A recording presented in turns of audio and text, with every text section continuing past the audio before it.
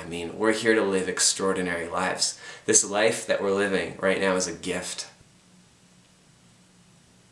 My offering to the planet has quite a big range to it. I mean, I teach yoga, I play music, I speak, I spend time in workshops with people, I do one-on-one coaching, so there's a lot of different opportunities to connect.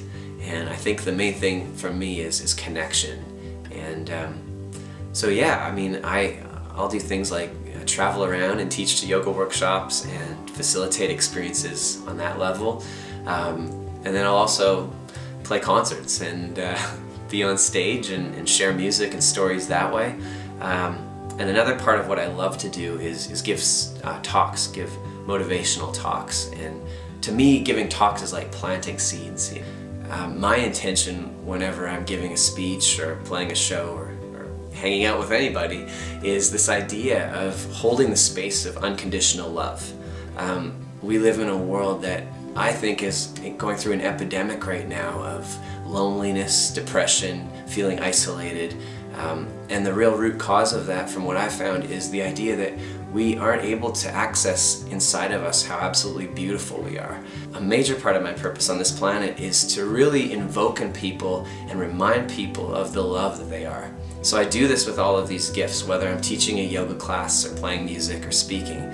It's not often that we get an experience where we're asked to go inwards and look at what really is going on. So people that spend time with me and people that come to the experiences that I offer have this chance to go inward and ask themselves really important questions. You know, who am I? What do I believe about my life? What do I want for my life? What's my life purpose? And then also things like, why do I want this? And why am I holding these beliefs? And how am I actually going to make this happen in my life? You know, I'm about powerful questioning. I hope that people come away from my experiences more inspired.